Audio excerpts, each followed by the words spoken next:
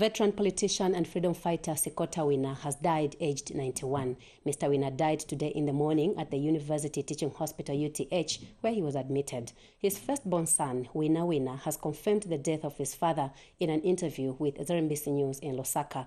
Mr. Wina says the funeral is being held at his father's farm in Mimosa area in Chilanga district. And my father was admitted 2 days ago for what we thought was a routine medical checkup.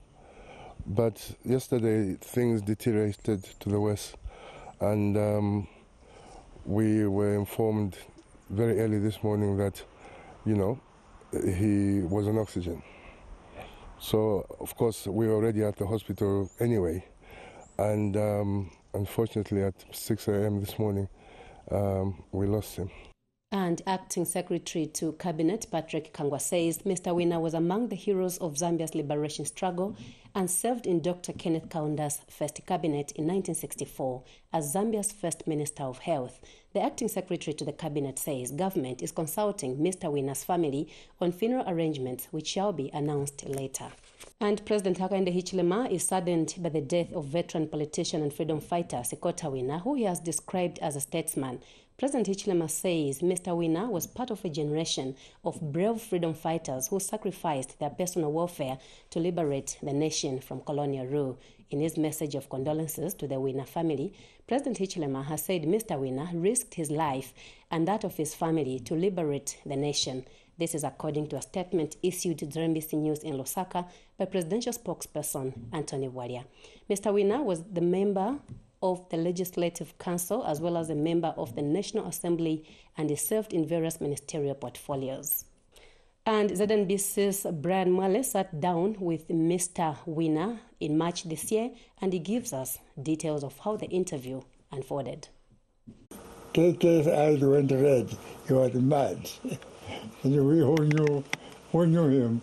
He chuckles as he narrates a story of how then President Kenneth Kaunda got infuriated in Kinshasa when a Zambia Airways plane was using fuel to take off after attending then Zaire's 12th independence anniversary celebrations in 1972.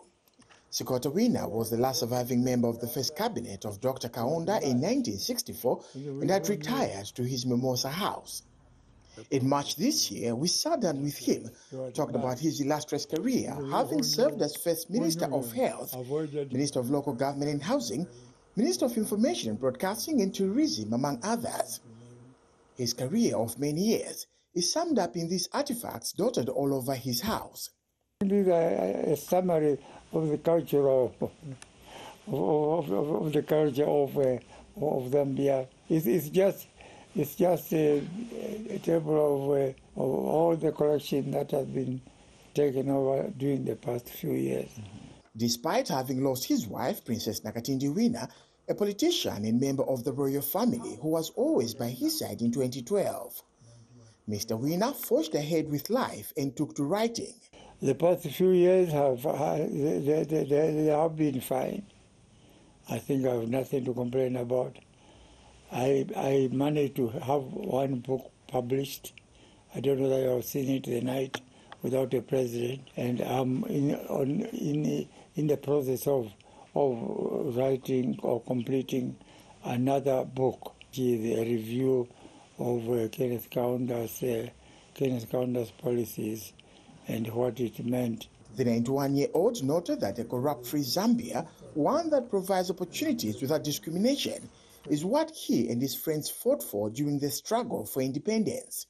A Zambia without corruption, a Zambia without any special areas for special people, but a Zambia free for all, and whose opportunities are also given freely to all the Zambians. Lately, Mr. Wina had suffered ill health, which led to his right leg being amputated, and had a nurse dedicated to him. But how did this freedom fighter, who also served as Deputy Speaker of the National Assembly from 1991 to 1993, wanted to be remembered in death? I would like to be remembered as the Zambians already know me as Sikota Wina.